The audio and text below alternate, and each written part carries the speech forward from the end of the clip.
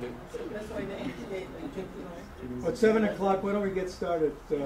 I'm Pedro Castillo. I'm vice chair of the Pajaro Valley Cesar Chavez Democratic Club, and will be the moderator this evening. The way that we'll do this endorsement form is, first of all, you have to be a member of the club to vote. Have to be a member of the club and have been to 2 meetings within the calendar year. So from September, is it September to September or yes. July to July? July to July. So within 1 year. Membership July to July. July to July. And if you don't have a ballot, Rosa has the ballots and she'll check your attendance and she'll check that you paid. You can pay tonight if you want to be a member. The applications are at the table. If you want to become a member, if you paid after July, then you're okay. But if you paid before July, you have to pay again. And we're doing first the Watsonville City Council. We have 3 candidates in 3 different districts, and then we're doing the Santa Cruz County Board of Education, and then we're doing the supervisor in District 4. You'll have one vote for each position. You can vote yes for the candidate or no endorsement. So when you get to that time at the very end, you'll be able to vote that. After all presentations, then you can start to vote. The tally committee will be composed of Rosa and Lupe in the back. Daniel Dodge Jr. is the timekeeper. There'll be 5 questions. Each candidate is allowed 2 minutes. And then for 4 questions. And then for the last question is 1 minute, summarizing 1 minute. And then at the end, we'll have 10 minutes of questions from the audience, if you have any questions. A candidate is endorsed if he or she receives the highest number. It's 50% plus 1. So it's not like the Santa Cruz Democratic Central Committee where they ask for 55 or 60%, but here it's just majority. Minimum of 50% plus 1 vote. Okay? We'll first start with the City Council. Daniel Dodge, who's running for District 5. Eduardo Montesino, who's running for District 4. And Lowell Hurst, who's running unopposed for District 3. 3, 4, 5. 3, 4, 5. 3, 4, 5. Daniel Dodge in District 3 has an opponent. That person was emailed and invited, and that person has a prior commitment. Eduardo Montesino also has an opponent, and that person was invited. And I got this long email, don't have to go into it, but that person is not going to be here. His choice. The first question, and we'll start first with Daniel, and then we'll go from Daniel, Eduardo, and Lowell, and then the second question we'll start with Eduardo. First question, Daniel. So it's how many minutes? 2 minutes for this. Okay. They don't have to take 2 minutes. If they can do it less, that's fine. I just make sure. But not more than 2. Daniel, how long have you been a registered Democrat, and who has endorsed you for this office? Good evening. Well, welcome. My name is Daniel Dodge, Senior. I'm City Councilman in District 5 of the City of Watsonville. I've been a Democrat since I was one of the first people to turn, when 18-year-olds got the right to vote in this country. I was one of the first people to be able to, at that age group, to be able to sign up, and I've been a lifelong Democrat since then. I've been supported by State Senator William Monning, Assemblyman Luis Alejo, locally attorneys Ben Rice and Bob Katz, mayors and city councilmen throughout the Monterey Bay Area, Councilman Councilman Ken Talmadge of Carmel, Mayors Ralph Rubio from the city of Salinas, Mayor Stephanie Harlan from the city of Capitola, Robert Rivas, Board of Supervisors, and of course our Mayor, Karina Cervantes, who I consider a very good friend, and I'm proud to have her support. I've also been supported by members of my community. We were able to sign my petition. Locals, Barbara Robles, Julian Posadas, Irma Austin, people that actually can vote for me are supporting me. So I'm honored to be able to. I've also received the LGBT Alliance of Santa Cruz County, the Building Trades of Santa Cruz and Monterey County, along with the along with IBEW, which is the International Brotherhood of Electrical Workers, and of course my brothers and sisters from the United Transportation Union. So thank you for allowing me to be out here tonight. Thank you. Eduardo, how long have you been a Democrat, and who has endorsed you for office? I've been a Democrat just 4 years, I think. I was barely actually became a citizen in 2006. It hasn't been that long. I was an immigrant. I came here to the United States when I was 8 years old. I was first of the dreamers. Now they're so-called dreamers. But I got the pathway to be able to be a citizen, and I've been exercising that right and been voting every time. And this opportunity came to me 4 years ago, and where else could I enjoy it but in the Pajaro Valley? I've been endorsed by one of the founding members of this club, is Assembly Member Luis Alejo, Assembly Member Mark Stone. I've also been endorsed by our supervisors, Zach Friend, John Leopold, Neil Grunity. I've been endorsed with multiple mayors, the mayor of Capitola, Mayor of Capitola, Sam Story, the mayor of Santa Cruz, Lynn Robinson, the mayor of Watsonville. Cannot forget her. Our endorsement, Karina Cervantes. I've been endorsed with a lot of groups, but the biggest group that especially at this time enticed me to run again is my family.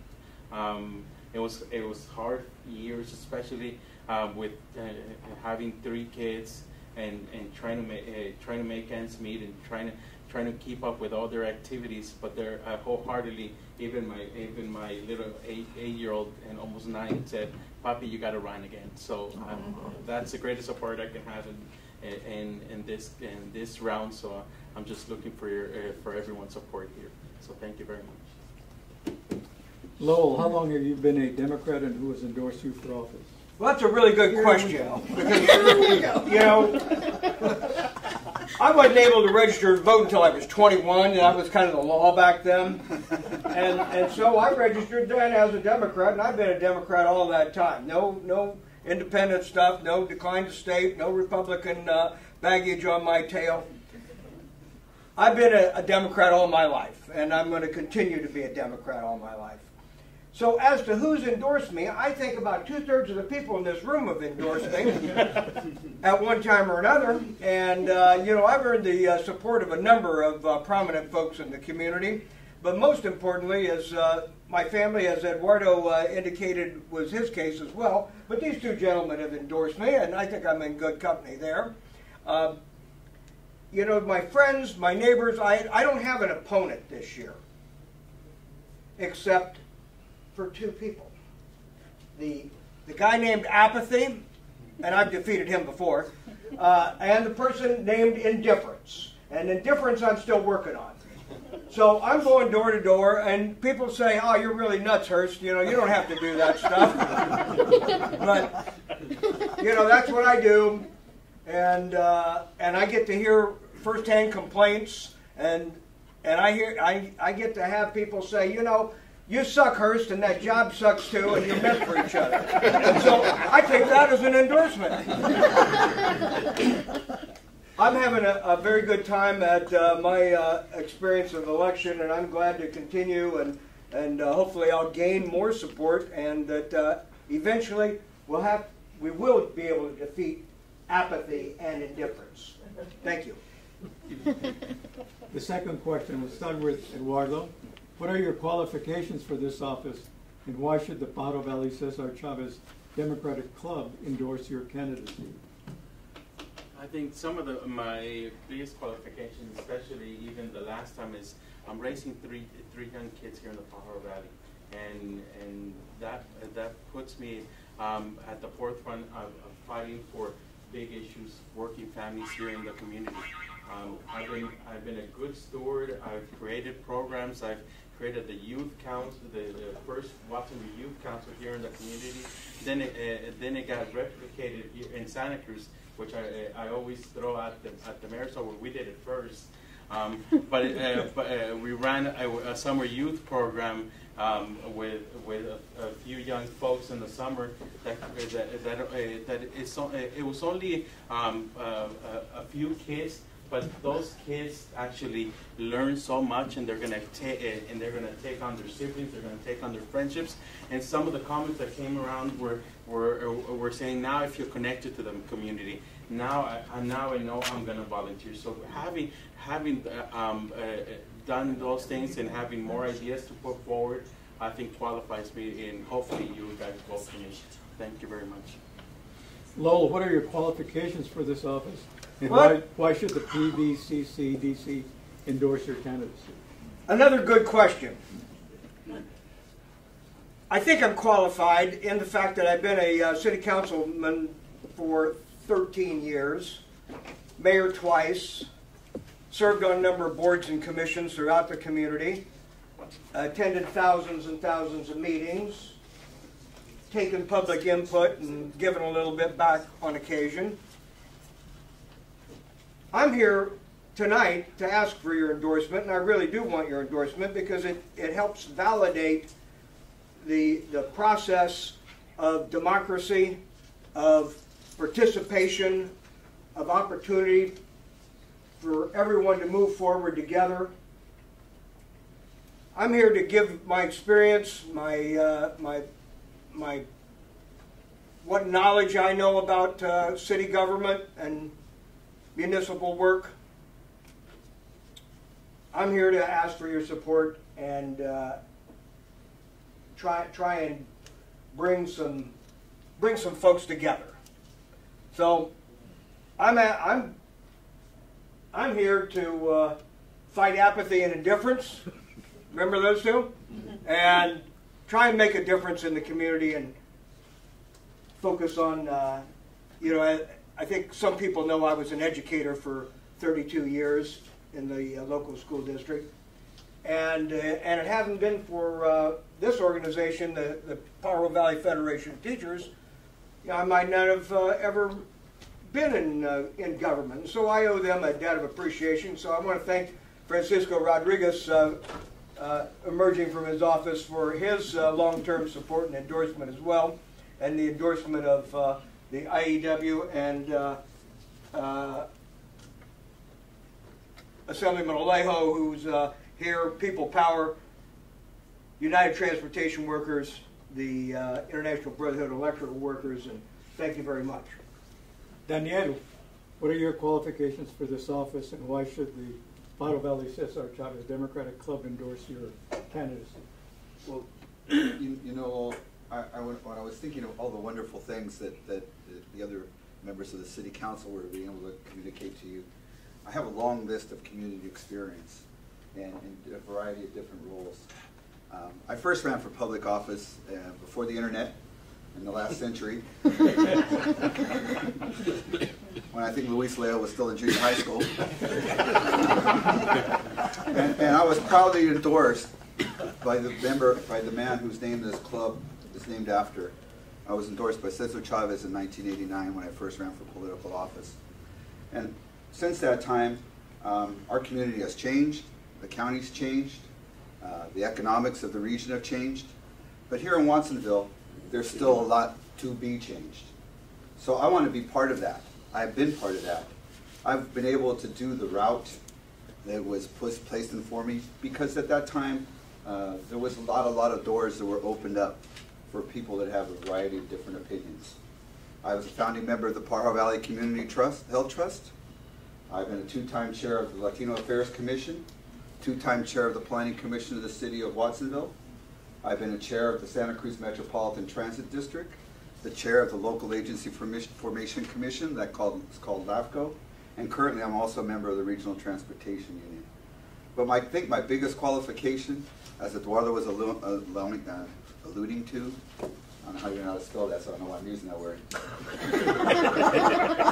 2 L's. Is that when I became elected and I walked into City Hall that first time as being an elected official, I brought my granddaughter with me. And it was a powerful moment for me to recognize that I've been able to create leadership amongst young women in this community, and I'm very proud of that fact, and I will continue to open doors for all those that need those doors open. Thank you. Thank you.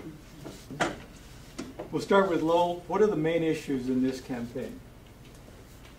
I think everybody knows what the main issues in this community and this campaign are: jobs, economic development, prosperity, public safety, and the last and probably one of the most important issues is the education of youth. And that's a solution as well as an issue in the community. And if we can bring a better networking with educational institutions, everything from preschool to the university, I think that will be a feather in everyone's cap and an attribute to the community. Clearly, we need more economic opportunities in the city, more jobs, maybe a friendlier or a better way to do business. And we need to gain the respect of the County Board of Supervisors and our friends in the north so that we have a table that we can sit at and be equals among our peers in the Monterey Bay. And so there's lots of other issues too. You know, let's don't forget the needs of seniors and the disabled and those who are less fortunate than us. But if we can work on education, and we can work on economic development, and we can work on jobs and bring more prosperity to our community, I think we'll solve a lot of problems. Thank you. Danielle, what are the main issues in this campaign? Well, I wanted to be able to concentrate on a couple of issues in particular, issues that I've been able to work on as being as an elected official. And not necessarily 1, 2, and 3. I believe that we need to be able to continue to be able to prioritize public safety. We recently showed that with Measure G here in the city of Watsonville, where we voted by 2/3 to be able to dedicate more resources to not only law enforcement and our police department and our fire department, but also into Measure G was built in funding for programs for our young people to be able to look at other ways, to be able to tackle the issues and the challenges that they face through the Contigo program and the PAL program. And so we're investing in our young people, and I consider that public safety. Just as I've been an advocate for accessibles for the ADA community and public transportation, I believe that we should redo the Watsonville Transit Center as part of a key to our downtown revitalization. And at downtown revitalization, I was the advocate to be able to take Highway 152 from the state in a manner called relinquishment, so that we can have control of our own streets in the city of Watsonville. Any of those that face traffic coming from Green Valley and Maine to here this evening knows exactly when they were sitting at the stoplight waiting for it to happen, how important that can be. And I also believe the city should be able to enter into community partnerships and collaboration to be able to, for prevention programs and education programs on healthy eating and healthy lifestyles, because we can combat the diabetes rate. There are other issues as economic and development and jobs, and I believe that those are important, but working on the things that I've been attempting to do for the last 4 years, I want to continue moving forward in that direction. The Manabiao property and the restrictions on it are something that we need to look at, face the challenge, and advocate for change.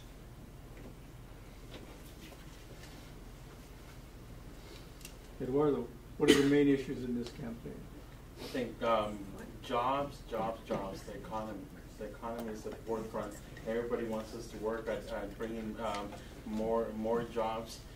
but it also, like Councilman Loher said, is access to education and partnering with the educational system, whether it be Cabrillo, the Pajaro Valley. We need to partner up and work together instead of having this is my world and this is your world. We don't touch each other and don't bother me. It's about access, it's about to just even the fields for them to have access to play sports. It's about access, connecting the dots between the Pajaro Valley elementary schools and the middle schools and the high schools with Cabrillo, so they get more connected. Watsonville High and Cabrillo are just a few blocks away. Why isn't there some classes over at Cabrillo in partnership with the Pajaro Valley? We just need to partner up with the county to bring more resources to our community. And I'm not just talking about bringing low-income housing. I'm talking about real partnership where instead of just putting those kind of resources, putting some actually some infrastructure resources so we can attract more business and more opportunities for our community, whether it be to bring in jobs or just to be at equal with the north. So those are the things that I think at the forefront. And for my district, it's the Highway 1. Because a lot of my people in my district work in Santa Cruz. They're traveling to UCSC jobs, to county jobs, to city jobs, to just all the jobs. So their local street is Highway 1. So we need to work more and more to make that whether it's pieces or whole together. Widen it more so it takes a little bit more burden just to get home.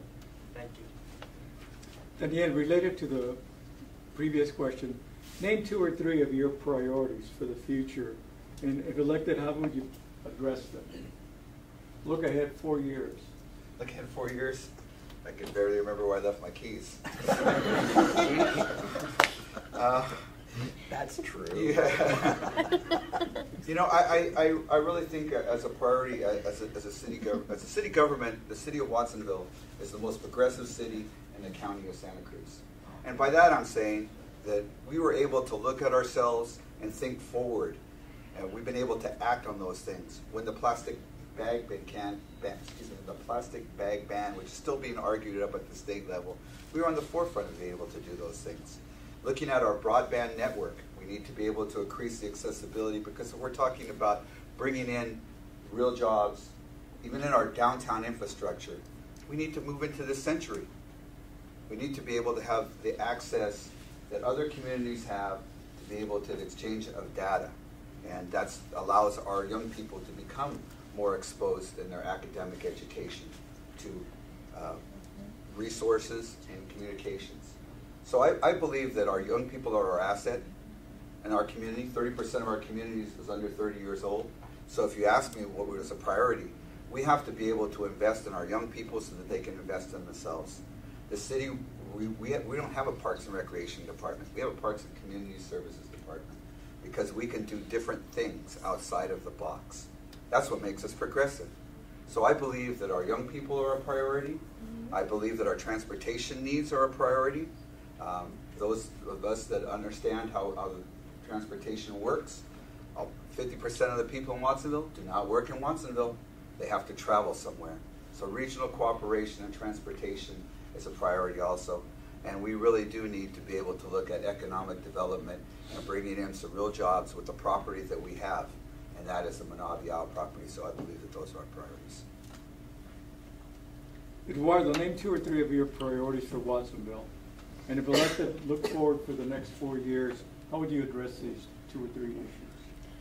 I think working on youth issues and working with the school district to get more kids prepared for the future.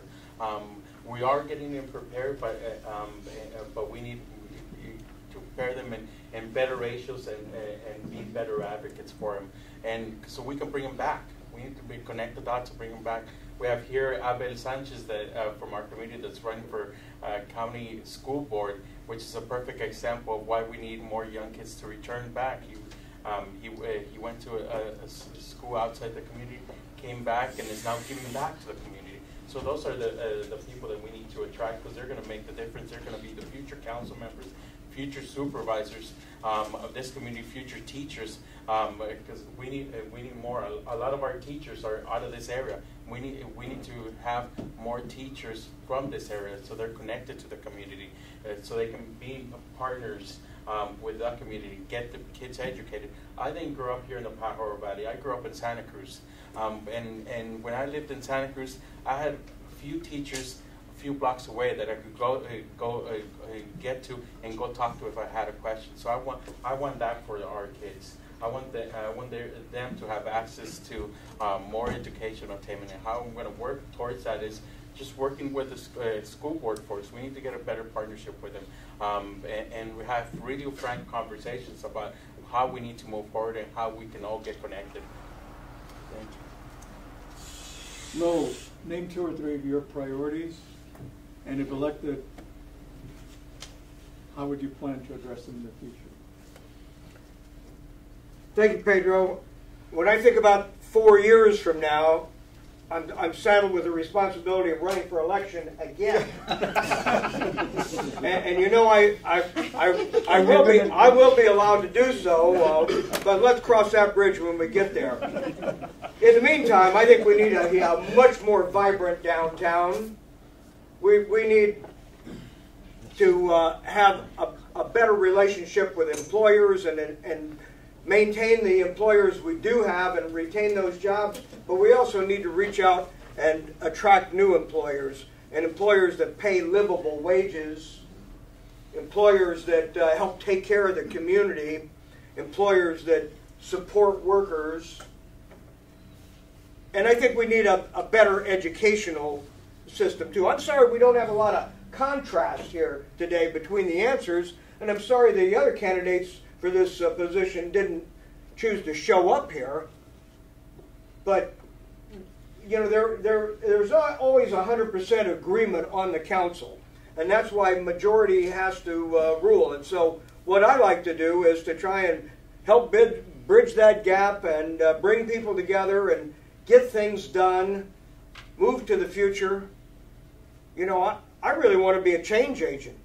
I want to see social justice take place in this community, and a better opportunity for my grandkids and my kids and all those thousands and tens of thousands of students that I've taught over the years, because that'll help reduce crime, and that'll help improve public safety, and that'll give people an opportunity for a better lifestyle and more help, and we can grow our own.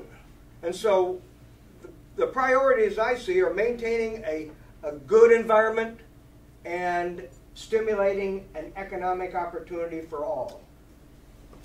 This is the last question, and you'll have 1 minute. Final statement that you want to make, and we'll start with Eduardo. I really would appreciate your vote. I want to keep the community moving forward. I need your help and everybody's help educating our community. Yesterday I was at Fiestas Patrias, and a former council member, Oscar Rios, asked everyone who was able to vote, and there was very little hands going up. We need to change that around, because a lot of people can become citizens, but their unwillingness or their educational background doesn't allow them to. We need to have a machine out there to educate them and so they can vote, so they can make a difference instead of going on a lot of doors where there's families all around it and just one person can vote, because they need to make the difference, and they need to be able to also stand up and say, this is what I want. So it's giving them their opportunity and their voice. Thank you very much, and hopefully you can vote for them. Lowell, final statement? Thank you. I want you to also vote for Eduardo, and I want you to vote for Dodge too, because none of us get here by themselves. All right? None of us get here by ourselves. And even though I've had 30 years of public leadership as an educator and a councilman, I'm hoping to have at least 4 more years. So we don't want to count our chickens before they're hatched, and I don't want to presume anything, because, you know, a lot of stuff, there's always a lot of surprises in life.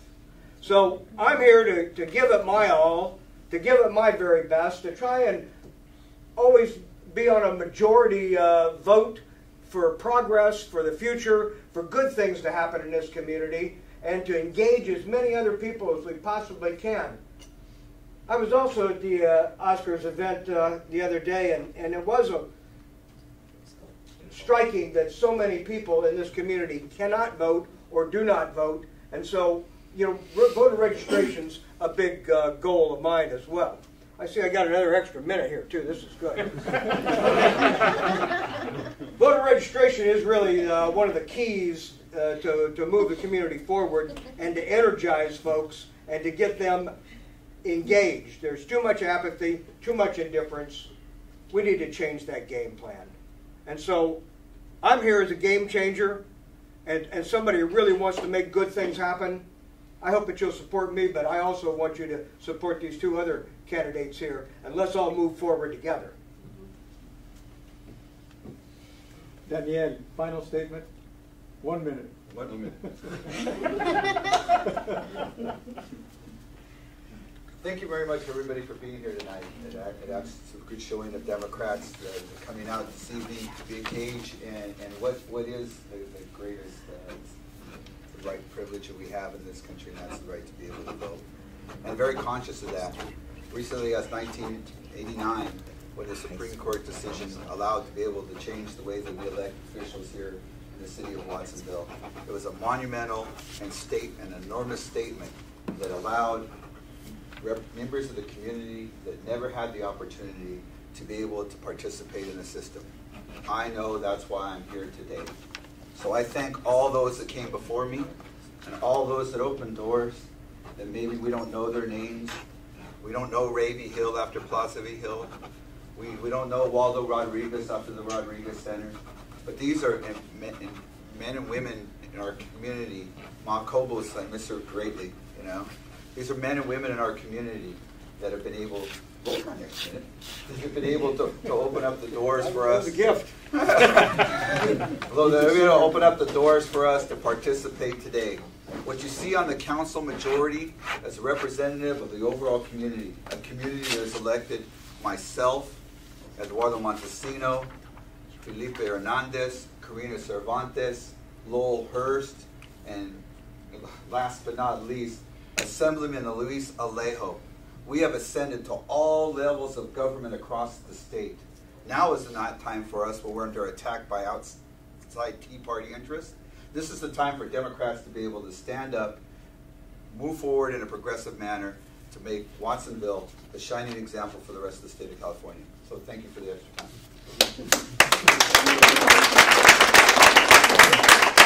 We have up to 10 minutes for questions. There can be questions, or if you don't want to, there can be no questions. It's up to you. If you want to move along. Any questions? I have one. And since we just opened our campaign office here, and the voting power in Watsonville, the city of Watsonville, could be huge. How do you make that happen? How do you get those people to register? How do you do, I mean, I'm serious, how do you go about it? I'll take a shot at that since, you know, I'm trying to own voter registration. I've been out there passing out voter registration forms for 20 years. And some of those people actually do come out and vote. And once you can get them to register and remind them that it is election day, then you've got a shot at it. And so I think personal outreach, door to door, we probably need to do some kind of event and some kind of tabling too. But once folks vote, you know, then they're in the habit of it. Then they've breached that threshold, and they'll do it again. And so we have to remind them that it's meaningful. That sometimes elections are very, very close. You know, there's almost 60,000 people in Watsonville, but only 15,000 registered, and of that, only a third of them vote. So it's really critical that we energize, and that's why I'm sorry we don't have more contrasts in this room today. But we do have contrast out there in the street, and we just need to reach out more and create excitement and interest. Eduardo, Daniel, Eduardo? I think this is one of the places where I think we partner up with the schools.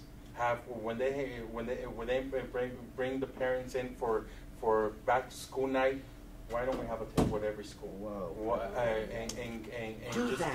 And get organized. But it's also going door to door, educating and educating why they should be citizens. Because a lot of people can become citizens. They just need to apply. But it's having them be aware of how important it is for them to vote. Because they think voting is out of reach for them.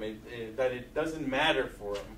But it does matter for once you get past it and you tell them this is the livelihood of your kids, and you put it in that realm, in that sentence, it becomes relevant to them, and that's where you can get a lot the interest and you can get connected to the school to the adult test, so they can study for the test. So it's just connecting the dots and getting more people out there.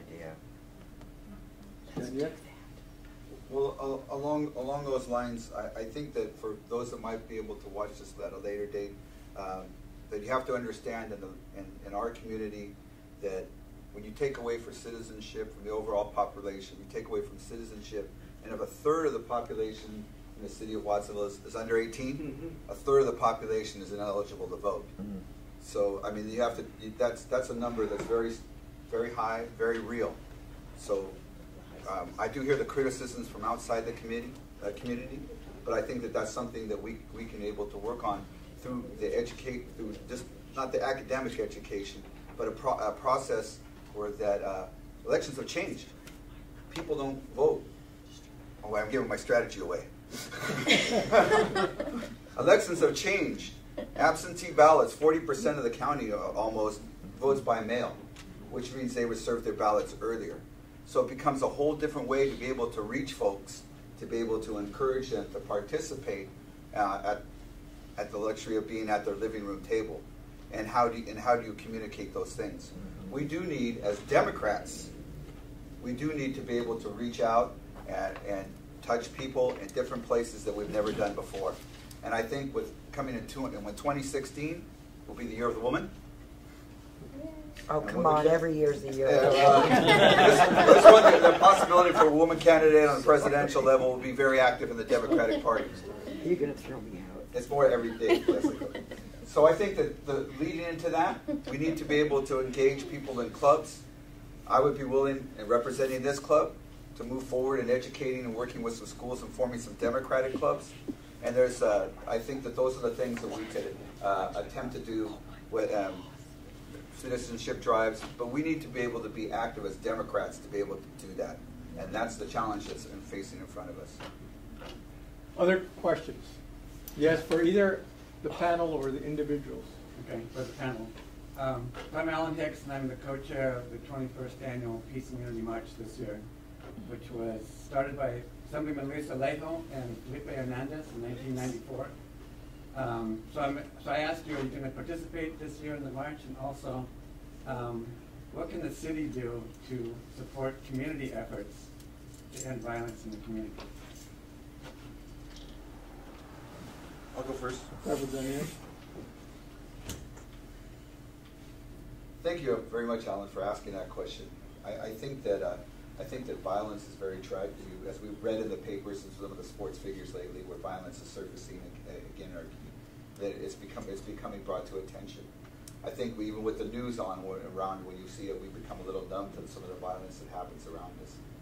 The Peace and Unity March, which I've been fortunate to participate over the decades now, and I'm glad you acknowledge Assemblyman Luis Alejo and Councilman Hernandez for being able to be part of the original members to be able to start that march.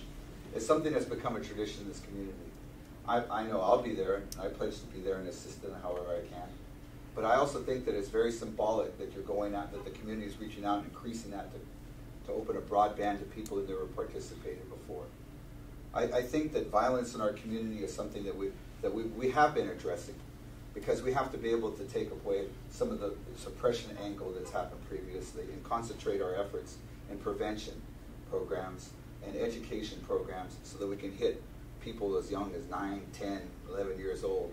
That's where the violence starts. That's when they see the things that they see and carry on patterns that they witnessed.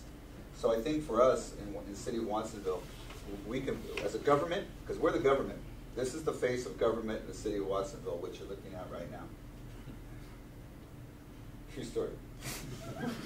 That being said, I think us as leaders can reach out and interact with the nonprofit world, with the private world, and with the public to be able to form a standard of having no violence days in our community, and to be able to educate young people on how they can access the government back. Eduardo, did you want to say something? Yeah. I will be there. Actually, I would be there. But on the course of action for the city, we're doing a lot. Now I've talked to a lot of people in the community. We just have an abundance of a lot of young kids, and with the school district struggling with a lot of issues with the youth. We're struggling. Like I said, this is ripe for a connection with the school district. We also have the PAL program that was instituted with former Chief Medina, the PAL program. We have the Contigo program. We have the Youth Council. We have the Youth Council actually did a survey of how many programs for youth there was in the community. There's hundreds, but nobody's getting connected and forming partnerships with each other. Everybody's doing their own silo things, which is, it's good, but it's also bad because we're not getting we're not getting all the resources together and putting everyone to work with each other so we can utilize or be more effective with each other. And I encourage everyone to shop more in Watsonville because we need more resources to enhance some of these programs and to create more, because we do need to make this relevant to the community, the youth, the parents, because it's a connecting dot. It's not just resources for the youth. Also, what Jenny Sarmiento, the runs her program, but we need just more resources. But like I said, it's a holistic. It's not just youth programs, but it's also the parent program, like the Papas program. It's just a marriage of partnering with our nonprofit programs to be able to provide a holistic resources for them, because it could be very minimal, but it could be very drastic. Like during the summer, a lot of people don't know that a lot of people don't get services because they're working in the fields, and because of the shortage of workers in the community. You've seen in the community buscando trabajadores. They're looking for workers because there's not enough of them. So what happens? Then people are working 12, 13 hours a day. And they're working 6 days a week, sometimes 7 days a week. So they're not getting to their week appointments. So they're not getting their resources that they need for their kids. They're not getting to all these programs, and so it's an impact, especially in the summer. So it's like we need to work more together. So even if it is to provide those resources in the fields, because they need to be connected during the summer, because a lot of in the summers you see a lot of our violence goes up because a lot of kids are home alone. A lot of kids are home alone because their parents are working, and we provide some level of lunch assistance in some of the parks, as we did during the summer with council's direction. We put the summer lunch program in different places. Because we know relevant this is happening, and a lot of kids don't have some food until the parents get home, so they're just buying the dollar worth of Cheetos or whatever it is. So we just need to get more connected to the reality and with the resources that we have and the resources that we need to put forward in. So I hope that answers some of the questions. I think we just have 1 minute. Lowell? I'll keep it short. Sure. I've been attending those Peace and Unity meetings, the organizational meetings. I was in the very first Peace and Unity March. I've been in, I don't know how many that I have attended, but last year I was lucky and privileged to be up front holding the banner with the mayor and others. And so I think what can the city do? The city needs to help create that climate of peace and unity. And we can do that through youth services and our parks and community services. but we can also do it by helping provide better jobs and more jobs for youth and a better liaison with the schools, and just, you know, use what media sources that we have, and you're certainly welcome to come down and use our microphone for any 3-minute spot that you wish to help promote peace and unity. And so thank you for being here. And thank you for all 3 candidates.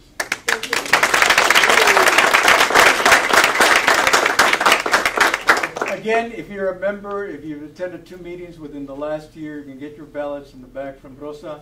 We'll next move from City Council to the Santa Cruz County Office of Education. Abel Sanchez. Here we go. Pedro, do you want us to get our ballots now or wait till everybody's in here?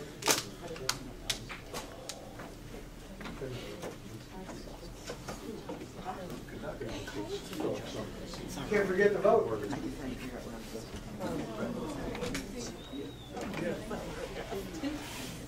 I'm Abel Sanchez is running for the Santa Cruz County Office of Education. I think it's District 7. Yes, correct. Which covers from Santa Cruz, Watson, from Beach Street. and it goes into Monterey, a little bit of Monterey County. No. It's just Santa Cruz County. Abel has an opponent who is a registered Republican. He's the only Democrat running for this office. So why don't we get going? And Abel, how long have you been a Democrat, and who has endorsed you for this office? Sure. Well, good evening, everyone. First of all, it's a privilege and an honor to be. Yes. Why don't we hold off and can we sit down so Abel can get going? Mr. Give us a minute to. Yeah.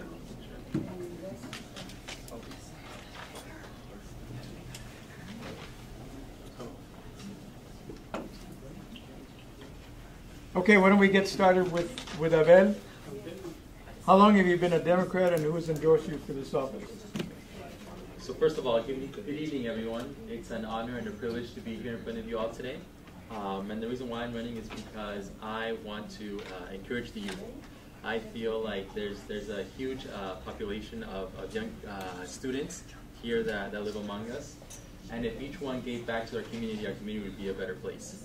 So I wanna step up, and I want to be an example. And even though I've only been a registered Democrat for 4 years, I've been receiving a lot of support from our community, including leaders from local nonprofits. I've received endorsements from Cruz, which is the CEO of a local food company. I've received endorsements from retired PBUSD teachers as well as current ones. And most recently, I received recruitment from the Santa Cruz County Democratic Club. Abel, what are your qualifications for this office, and why should the Pato Valley Cesar Chavez Democratic Club endorse your candidacy? So I am a Watsonville native. I was born and raised here, and I am proud to say that I am a result of I went through local schools. You know, I went to Minty White Elementary School, I went to Yale Hall Middle School, and I graduated from Watsonville High too. And I'm proud of it, and if I could go back, I'd do it all over again. You know, there's a lot of people that don't think very highly of our schools, but you know, I am proof that you can succeed. You know, you can attend these schools, you can get a good education, you can go off to college and get a really good job. So I'm proud of that fact. You know, I went up to UC Davis, graduated there, and then I came back. I came back here because this is home. This is where I feel connection. This is where my roots are. And not only do I just want to come back, but I want to give back as well. So I am here to prove, you know, to prove to the young students that we have here, the young population, that the community does support the students. That we do have a voice, that we do have an opinion that can be used and beneficial to the city. And that's why I am asking for your guys' endorsements as well. And I'm also qualified because I have extensive experience with children. My first check was actually given to me when I was teaching the students at Landmark Elementary how to play the guitar in an after-school program. I have tutored math and science after school as well. And when I was in Davis, I collaborated with the Farm to School program, and I was able to educate and help promote safety and healthy food choices in the lunch line. And most recently, I've been an advocate for the foster youth here in our community. Ben, what are the main issues in this campaign for the COE office? I think the biggest issue that we're facing right now in our education is just the performance rates. There's the graduation, the dropout rate needs to decrease, and we need to be able to encourage these students and help address these issues that are keeping us back from achieving these success rates.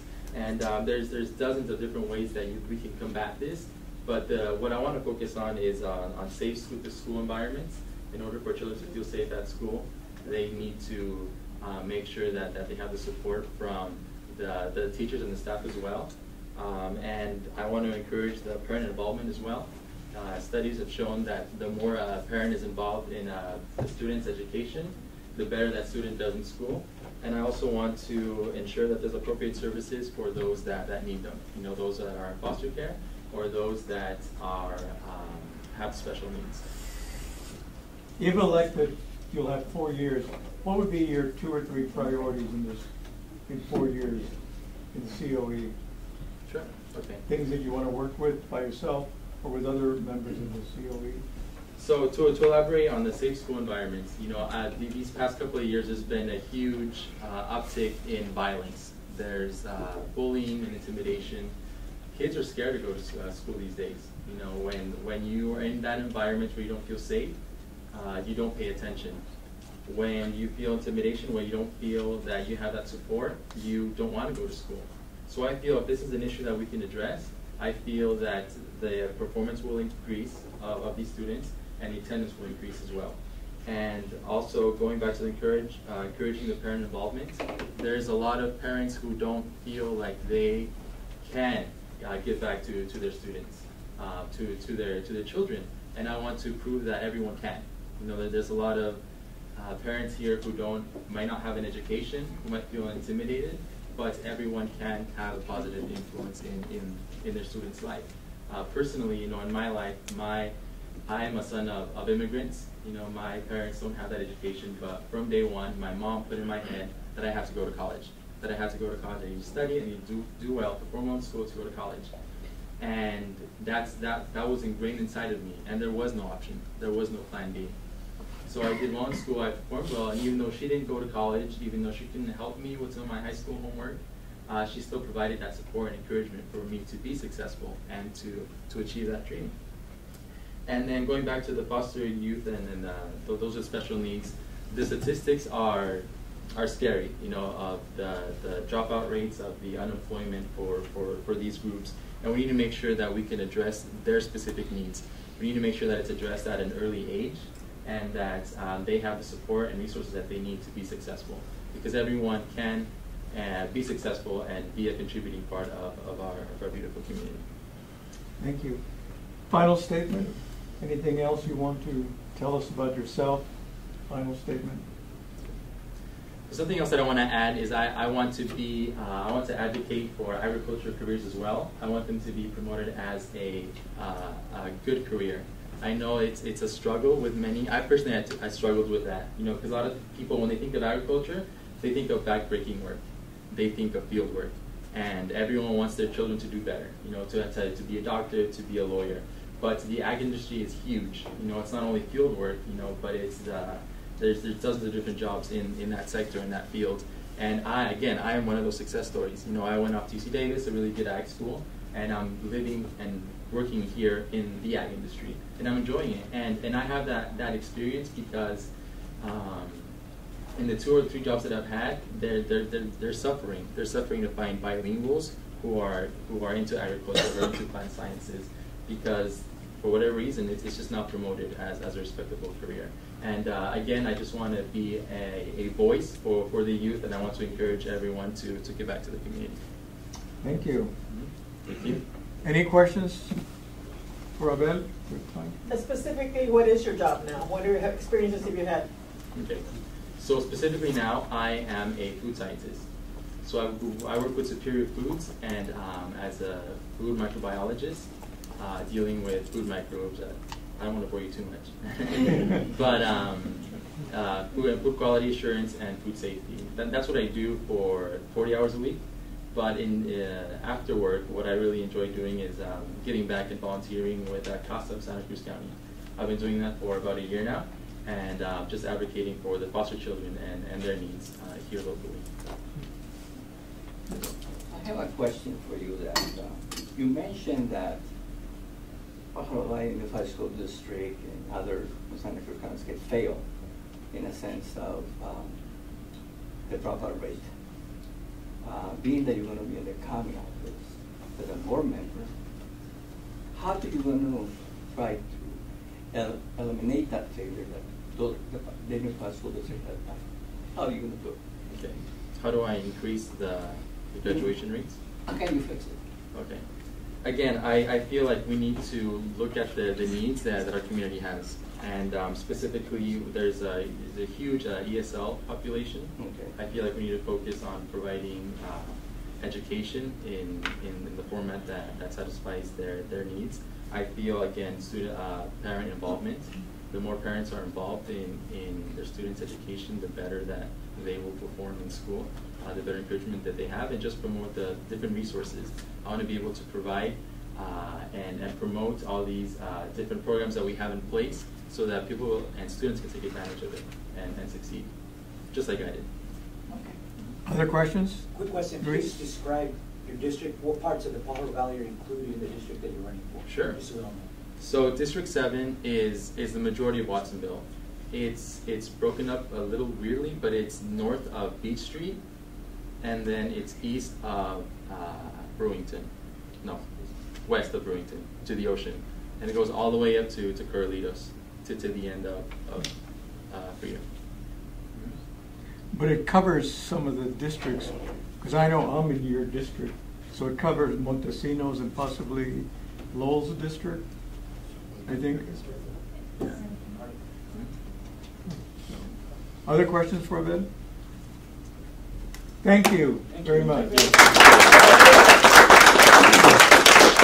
Now we're moving to the supervisor's race. Supervisor in District 4.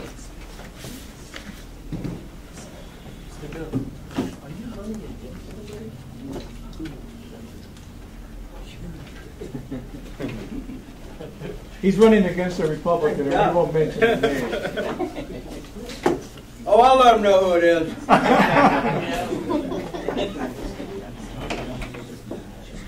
There are two candidates for supervisor in District 4. Two of the candidates were invited to attend this session. Terry answered right away that he would be here. The other candidate never replied to my request on 3 occasions. Not once, not twice, but 3 times. Nothing.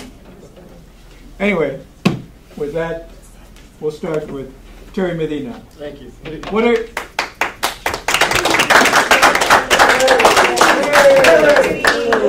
the trick is that you're still clapping at the end of this. Who has endorsed you for this office, and why do you want to run for supervisor? Well, first of all, thank you for inviting me, and I am dismayed that my opponent chose not to participate tonight. It makes it very difficult to demonstrate our differences. I have been a Democrat for 16 years, from 1966 to 1982, and recently re-registered in July. I am so fortunate to have approximately 450 contributors to my campaign, 100 individuals and associates, and I think critical for our meeting tonight, endorsers are Representative Sam Farr, Assemblyman Luis Alejo, Sheriff-elect Jim Hart, the current Sheriff Phil Wowak, Roger Wildy, who is a retired lieutenant, was a candidate sheriff's candidate, has recently endorsed me. Michael Watkins, the county superintendent of schools. Zach Friend, who is the chair of the Board of Supervisors. Our mayor, Karina Cervantes, Lowell Hurst, Edward Mondesino, Trina Kaufman-Gomez, the Santa Cruz Sentinel, the GLBT Alliance, BAMEC, and the Democratic Women's Club. There's a larger list that we have passed out for you to peruse. Terry, what are your qualifications for office, and why should the Powder Valley Cesar Chavez Democratic Club endorse your candidacy? Well, you've known me in Watsonville for almost 30 years. My wife and I raised our son here. I have 43 years in law enforcement. Most people don't remember that I was with the district attorney's office twice, the sheriff's office, and the Watsonville Police Department for 27 years, 20 years as the chief of police, the longest tenured chief of police in Watsonville's history. In order to do that, I worked with 4 city managers from different points of view, over 50 council members, and I don't have to tell you that not all council members agree on everything, and you have to work with everybody's point of view. 6 unions and 2 employee associations. I was a labor negotiator for management, and what most people don't know is that I negotiated as president of the Deputy Sheriff's Association on the labor side for over 2 years early on. In the nonprofit sector, I have a long history in working with nonprofits, the Parent Center, the Community Foundation, Pajaro Valley Prevention and Student Assistance. Thank you for being here, Jenny. The Independent Square, I'm still the treasurer of that board. Community Hospital. I was appointed by the Board of Supervisors to the Oversight Committee to review the dissolution of the Watsonville Redevelopment Agency. Very difficult task. You may know me as an auctioneer for 25 years. I've done 8 to 13 auctions every single year. And I'm going to figure out how much money that is pretty soon, but it's a lot.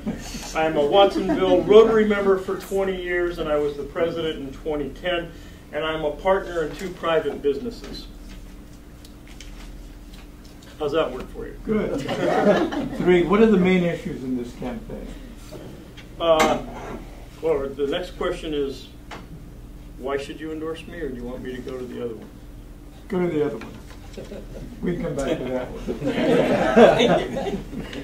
one. The main issues in the campaign, as I see them, is number 1, leadership. That's why I am running. That is the solid reason why I'm running. Our current supervisor continues to run on popular ideas that he knows has no chance of getting a vote passed. Barely can get a second. I could give you a number of examples, but just let me tell you this. He puts forth an idea and doesn't have the ability, doesn't understand that you need to persuade 2 other members on that board to understand your point of view and be willing to vote for it.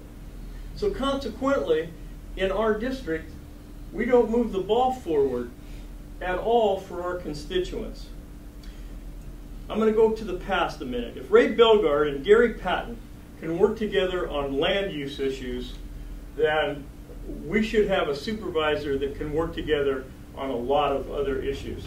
If elected supervisor, I will work with the Board of Supervisors to accomplish the goals of the district instead of symbolically voting against bills that I know have no chance to pass. I will be a supervisor who will provide a voice to the South County, who will work energetically, proactively, and collaboratively with all the stakeholders as other supervisors, county department heads, leaders in allied governments. We're not in a bubble here, and I will ensure that our district has representation on our commissions, of which my opponent has left empty. The Latino Affairs Commission has had nobody on it. That is a travesty in our community. The Fire Service has no commissioners appointed to it. The seniors, he champions seniors and he has nobody on the Seniors Commission. So if you can elect me, I will fill those positions. Immigration, as it relates to jobs, economic growth in the Pajaro Valley, it's a significant issue, and not only for us, the surrounding region as well. It's a major agricultural producer in the region and the nation, and I would collaborate with our ag sector, our local elected officials in our region, including Assemblyman Alejo, Mr. Mark Stone, Senator Bill Monning, Congressman Farr, to ensure that we have the labor, not only for farm workers, but that we retain people who graduate from our universities rather than send them back to wherever they came from, is to keep them here to generate jobs for us. Water, huge issue. Obviously, it far exceeds the boundaries of the 4th District, but as your supervisor, I will reach out to all the other stakeholders, the PVWMA, the city, the county, and other water districts, to basically provide some storage. That's what the immediate need right now is, storage for water that we are recycling. And the second is to provide enough funding at all of these levels to really understand if desal can work for us. And it probably would be the Moss Landing side of the desal rather than the Santa Cruz side. Name 3 of your priorities for this district, and if elected, how would you plan to address them in the coming 4 years? Sure.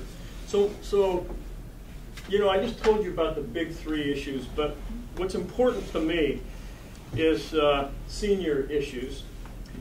Fill senior commissions, as I just said, which hasn't been done by my opponent. And I will protect seniors from this outrageous scams that happen to them every day by phone and on the computer. I cannot tell you how many people have fallen prey to these scams. They're afraid to admit it. They do report it. And it's going to take a concerted effort with my experience in the DA's office, the Sheriff's Department, and the FBI. I'm a graduate of the FBI National Academy. When I was the chief, I got the FBI to investigate and follow up on a number of complaints that we have right here in Watsonville. And believe it or not, after about 1.5 years, some of our older people got their money back, which is actually even surprising to me. Mental health and health services for children and women. I will work with the Criminal Justice Council, the mental health professionals, the Mental Health Advisory Board. By the way, my opponent has nobody appointed to the Mental Health Advisory Board to address these mental health solutions regarding children and women's health issues. I make this a top priority in the county budget and support women's health initiatives irrespective of religious beliefs. And I would, as I said, would fill those commission appointments. Lastly, crime. I'd work with the Sheriff's Department starting in January when they're putting their budget together, not in June when the budget is already done and you're just having hearings on the budget. And so part of that preparation with the Sheriff's Office is to get some funding from the state and put back the Regional Agricultural Crime Unit. There were 5 deputies in that specifically to patrol our ag lands in the unincorporated areas to make it safe for everybody. Final statement?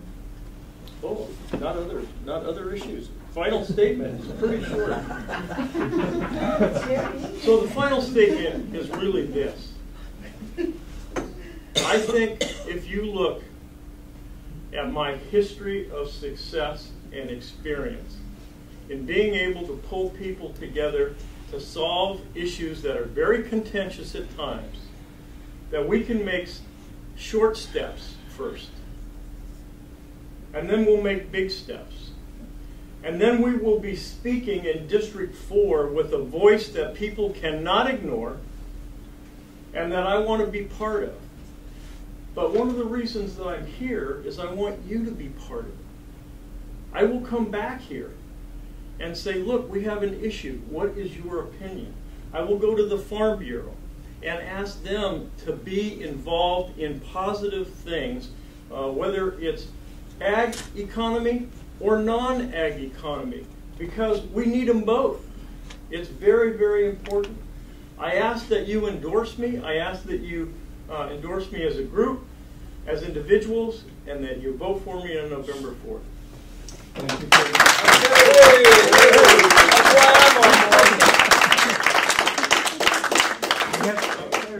Don't leave it. We have time for questions. Any questions? Okay. Yes, sir.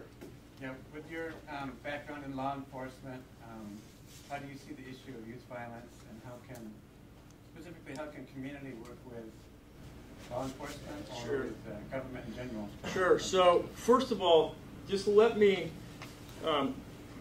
give you all a reality on violence. Violence has been declining for a long time.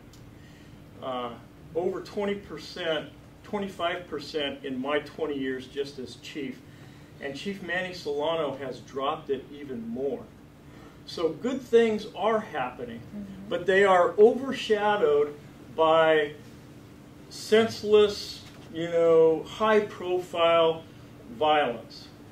So one of the things that we have done over a period of time to reduce that kind of violence is PVPSA, which started to work within the school district and the city at people in junior high school. I was on that board. Jenny's the CEO of that. And now we have to be looking at elementary school kids because teachers do recognize when young people start to need help. And if we can empower that help with some joint funding so that we can reach these kids before things start to get out of hand, we will continue to have success. The second most important thing in my mind is this. We have a lack of coordination between the mental health professionals and law enforcement. And we have to overcome that. And there is a model that shows us. It's called BOSTA. We started BOSTA years and years ago, Broad-Based Apprehension, Suppression, Treatment Alternatives. And a quick answer, when we formed BOSTA, it had all of the components. And somebody earlier mentioned we were very siloed. We all came together, but we didn't share. We didn't case manage like they do in the medical model. And a deputy district attorney went to a state legislature and said, we got to change the law on communication. And the law was changed so that in these task forces, in these groups, we now freely share information about individuals at risk. It sounds so simple, but it was so hard to accomplish. We have not yet accomplished that to the degree necessary between law enforcement and mental health. And when we do that, fewer people suffering from mental health will have access to guns. And we hopefully will identify them before something triggers them to go out and shoot somebody in broad daylight for no apparent reason. So those two things, if we can work on it and provide funding for it, will reduce violent crime even more. Yeah. We've heard a lot about flood insurance, and I think that issue of part has been put to bed for a few years. What I'd like to hear your thoughts on are, if we have a flood, what's in place in terms of preparedness and taking care of folks that are in the lower lands that might get flooded? Sure. So the county has a disaster preparedness plan that coordinates Public Works, the Sheriff's Department, PG&E, and the people that do sheltering. So as early as we can notify people and we make a declaration of evacuation, first of all, it's very quick to start moving people out of the danger area. You know what the problem is? Anybody want to hazard a guess? No rowboats. Happens in the city too. When I was working in the city, disaster preparedness, you say, the flood is coming, we want you to leave. nobody leaves. Nobody wants to go. I'm staying here. I'm going to protect my house. So we have to do a better job of getting people to understand the threat. And it can be done. Not too long ago, there was the issue of the tsunami. Huge media, tsunami, tidal wave. Everybody got in their car and drove up to Mount Madonna. So, but there are plans in place to take care of that. The trick is to coordinate between the county and the city. The city really has about 7,000 people in harm's way. The county has fewer. But if we don't work together, bad things can happen. Other questions for Yes, Terry? ma'am. Lupe? Yes, how do you feel about the immigration issue, and would you support some kind of program to legalize some of our citizens that we know are here illegally? Yeah. You know, most people don't realize that the United States Senate passed a bipartisan immigration bill a year and a half ago.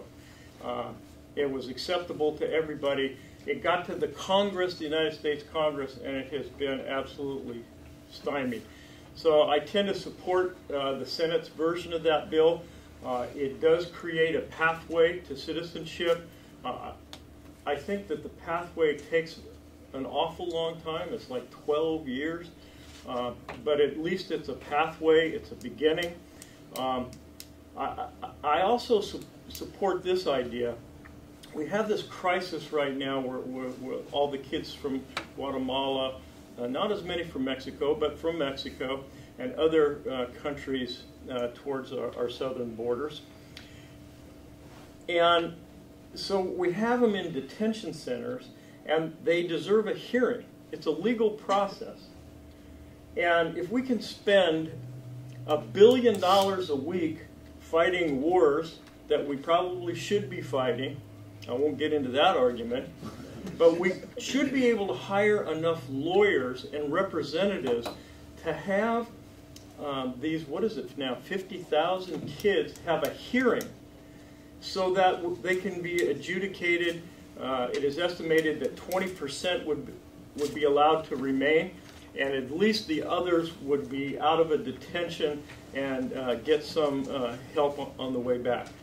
So, you know, you got to work with Congressman Farr, Senator Feinstein, and locally we got to push people in Congress to try to get this bill out of being stuck in the mud.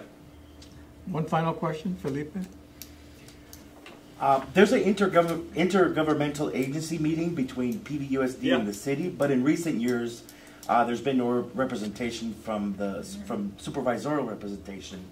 In order to make gains for South County, there needs to be collaboration. What would you propose?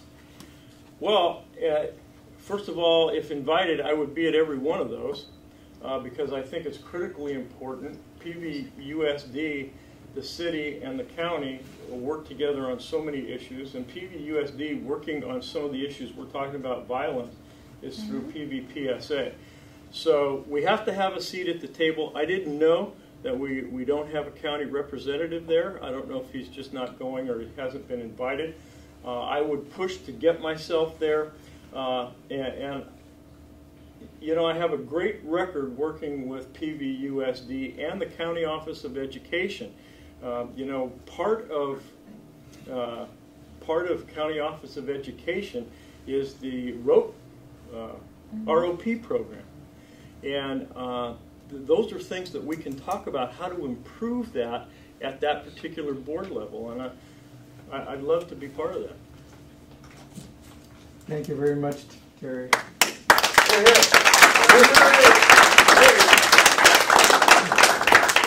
This concludes the endorsement form. If you haven't got the ballot, be sure and get your ballot and mark it and give it to Lupe and Rosa. And I think now we'll move into the business part of the meeting. You want to do the meeting right now? Start. We'll count. First, count the votes. Yeah. So if you haven't voted, be sure and vote. I need all the ballots. All the ballots. And if you're don't have one and you think you deserve one, come and see us. We have 21 members from the Pato Valley Cesar Chavez Democratic Club voting. This is the only Democratic club in South County. Celebrated its 10th anniversary just this past month. The club has decided to endorse in the, see if I get it right, 3rd District, Lowell-Hurst. Oh, thank you very much. In the 4th District, Eduardo Montesino. In the 5th District, am I correct? Daniel Dodd. For the County Office of Education, the club has endorsed Abel Sanchez. For District 7. And for the supervisorial race, the club has endorsed Terry Medina. So these are our endorsements. Maria and Felipe put them on the piece of paper. I know where they're gonna go. And these are the 2 co-chairs of the club. I can actually hand them up.